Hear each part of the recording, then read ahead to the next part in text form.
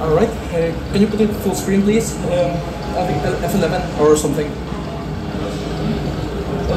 On full screen? Yeah, there we go. Perfect. Okay. Alright, hello everyone, I'm Alex. I want to talk about Orbital, my low-level PlayStation 4 emulator. Guess you might be familiar with that term.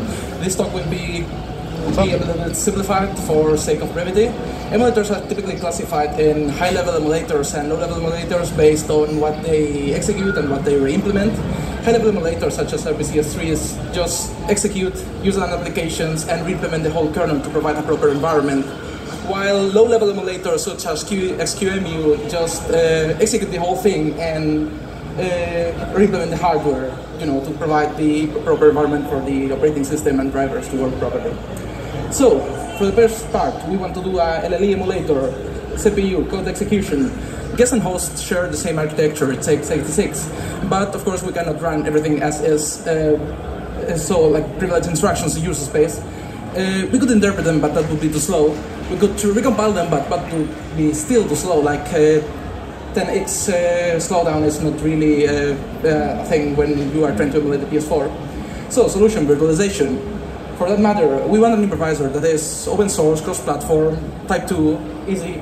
The only one we found so far was Intel HAXM, is the one we used, compatible with many like major OS CPUs, hosts. Well, not AMD, but that's on the way. Contributions, we added a couple of stuff to that.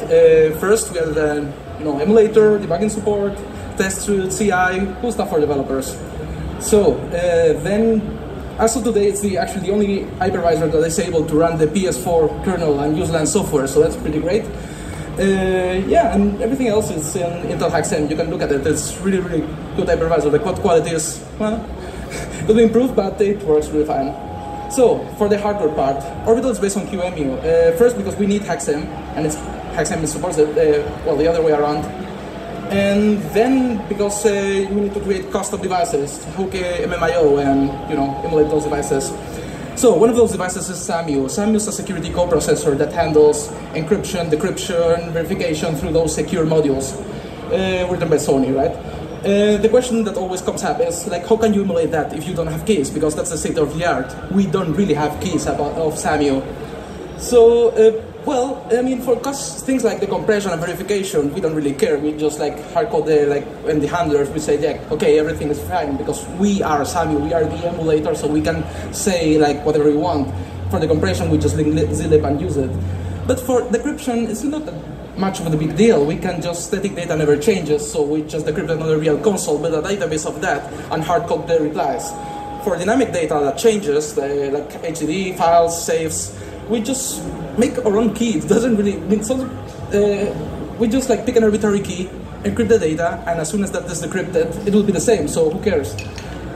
GPU. So GPU has a lot of MMIO register, display, audio, even SAMU from before, but the graphics engine, GFX, is the only that matters, the only one that is really, really important. But the pipeline state that it describes with the MMIO registers can be modeled with Vulkan. I'm not sure if you heard about that. It's a very fancy, new, modern graphics API. And with that, we can do also CP, like command processor emulation, which does the good old PM4 packets. If you are a graphics developer, you may know about them.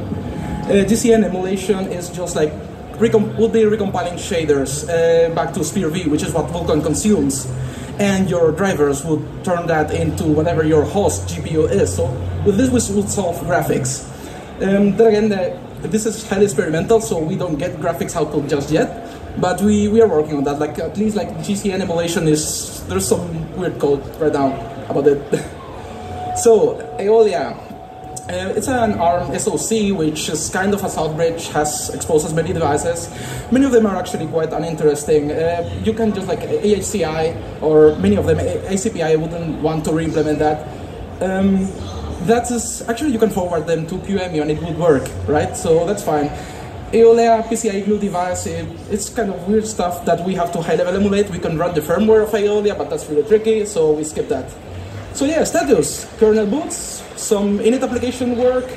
It tries to enter safe mode because the HDD is not really finished, that's expected, but it works, right? So, and yeah, it's a demo. There's a video on YouTube. You can combine the emulation assembly if you want. So Yeah, that's it. Thank you very much.